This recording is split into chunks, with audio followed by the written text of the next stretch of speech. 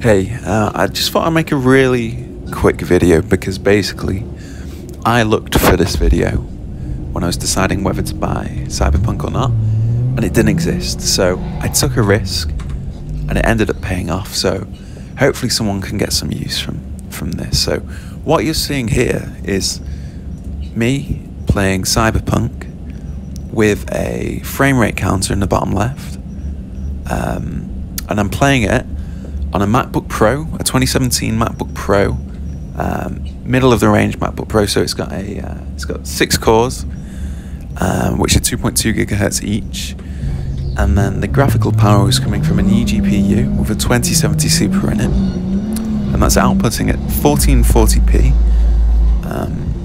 and this is the result. So basically, my bottleneck came from my CPU, which put it down to about 40 frames per second, even on the lowest graphics setting. So I thought, what I'm going to do, instead of playing 60 frames per second, which I can't do, I'm going to lock it to 30 and see how far I could push the graphics.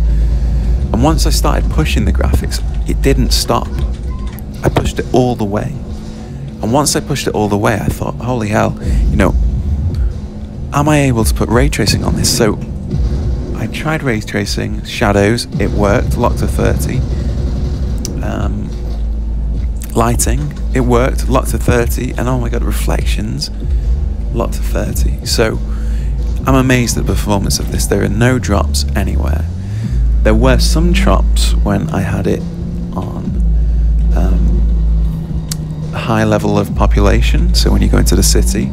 But I think that's more to do with my CPU, to be honest. I don't think that's to do with the graphics. So yeah, so I just wanted to show what I'm really happy with. Most adventure games and role-playing games, I play on 30 frames per second.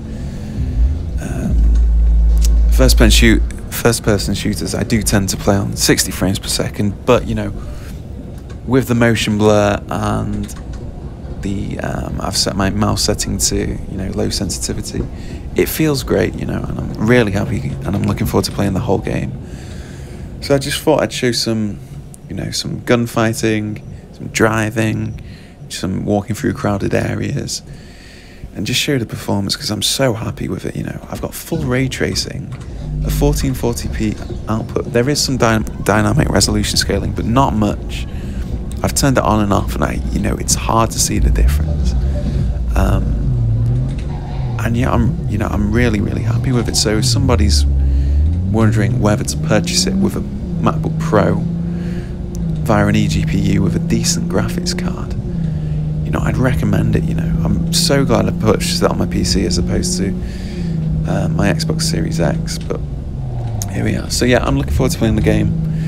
I'm not great at it, as you see here, but I don't need to be great at it to show it off. So anyway, yeah, so that's it. Just a really quick video to show the performance of Cyberpunk on a MacBook Pro via an eGPU with full settings and ray tracing.